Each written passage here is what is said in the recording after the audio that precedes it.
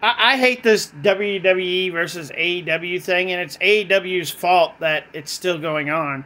If AEW would just shut up about the WWE, people would be fans of both shows.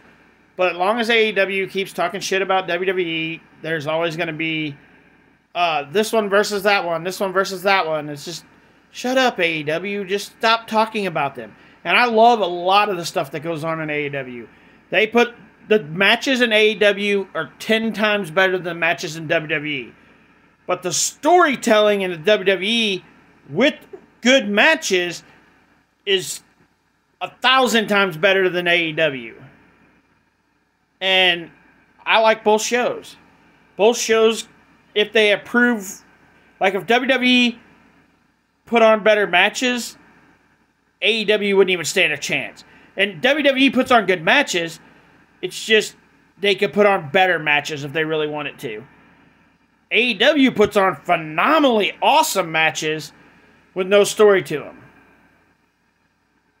But, to be honest, as an AEW and WWE fan, Collision does not stand a damn chance against SmackDown. Not even remotely stand a chance. Go check out Ringside News on, I think this was on Instagram, but it might have been on Twitter. I think I follow them on both. So if you check them out on Instagram and Twitter. Do you believe AEW Collision stands a chance against Friday Night SmackDown next week, where AEW Collision will go head-to-head with WWE SmackDown on September 6th? The answer is no. This person here put the numbers. Normally, when they are not against SmackDown, Collision gets in the neighborhood of 450,000 views. What do people think they will get against SmackDown? SmackDown will get their 2.1 to 2.3 million, and Collision is probably looking somewhere in the neighborhood of 295 to 350. I don't even think they'll get that much. Like, people ain't gonna turn off SmackDown to watch Collision. It's not gonna happen. You may have a few people that do, but for the most part, it's not happening. So I would go even probably with a lower number for Collision against SmackDown.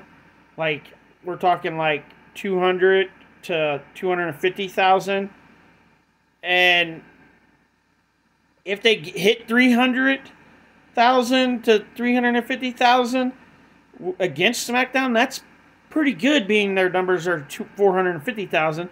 So only losing 100,000 views against SmackDown, it sounds bad, but it's not really that bad if you really think about it. But I don't think that's going to be the case. I think they're going to lose 200,000+ people watching it. It's going to be a bad number.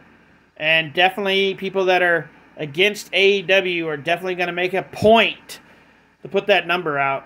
And we'll see. We'll see what happens. Like, comment, and share, guys, and we'll see you in the next video. Peace.